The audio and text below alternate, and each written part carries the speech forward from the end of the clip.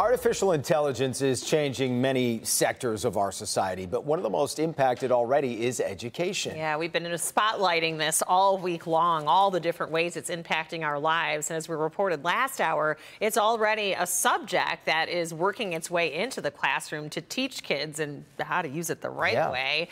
But a high school in Sterling Heights set to offer a course on understanding that technology this fall as well. Meantime, universities like Wayne State and U of M already are offering courses on AI, but the technology is working its way into a classroom in a different way as well, as a way to cheat and to catch cheaters. Nick Monticelli this morning sits down with an Oakland University professor who's feeling frustrated about what's being done. On the subject of AI, has it crept into your classroom already? Oh, yes. Yes. A lot. Can you spot it? Yes. I did it two ways. One is we have this system called CopyLeaks, and CopyLeaks just added a feature which it'll say, I can show you a picture later, warning, this was not written by a human.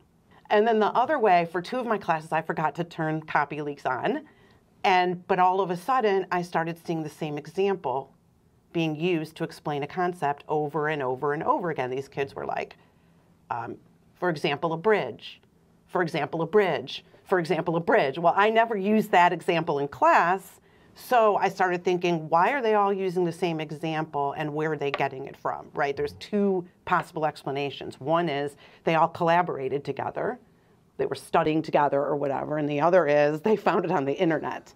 How prevalent do you see this becoming an issue in both universities, colleges, and even, K through 12? Maybe not K, but, 6 through 12. Right. Huge. It's huge. I mean, I know people who are using it in middle school. Really? For sure. Middle schoolers? Middle schoolers.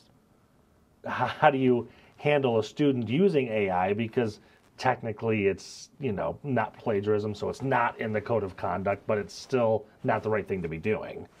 Right. Well, I mean, it is cheating, so I think we handle it if they're putting it in and then the AI is spitting it out and then they're typing it up and turning it in without having done any work. I think that's akin to cheating, that somebody else wrote your essay for you, in this case, a computer. So I think that we could say is in the code of conduct because it is cheating, and cheating is in the code of conduct. Certainly a gray area, though, something we have to navigate, right? Oh, yeah, for sure. Because there's that continuum again, right? It's like, look, you can use these tools, that are, and they could be good for you. They could count as learning, right? Like, for example, there's Grammarly. So I write my whole paper and then I put it into Grammarly just to make sure my grammar is correct, right? And sometimes it's flagged by these things as not having been written by a human. I wrote it, right? But it's just rearranging some of my sentences and it's, changing the grammar for me so that it sounds better. Is that cheating? I don't know.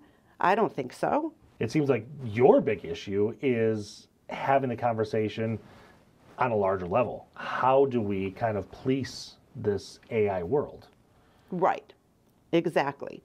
And how can, it's here to stay. It's not going anywhere. So the question is, how can we bring it into the classroom? Because it's there anyway. It's going to be used. So how can we bring it into the classroom in a way that makes it actually a learning tool and a help for students to increase their learning as opposed to, undermining what they're here for, which is to learn.